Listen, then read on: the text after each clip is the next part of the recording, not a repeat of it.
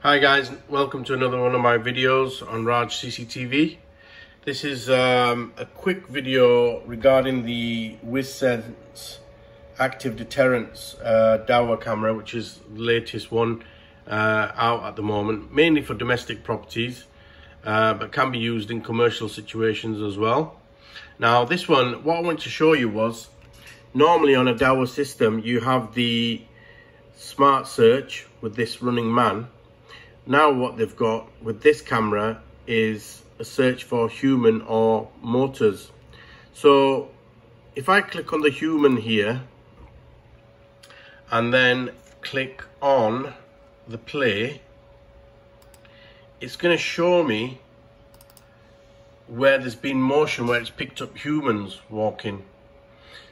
So it's actually spotted the neighbour walking back and forward on his phone in his garden, because my camera is actually overlooking the perimeter of the back of the property. So as you can see here, it's showing the human that is picked up, and it draws a green box over that person, as you can see.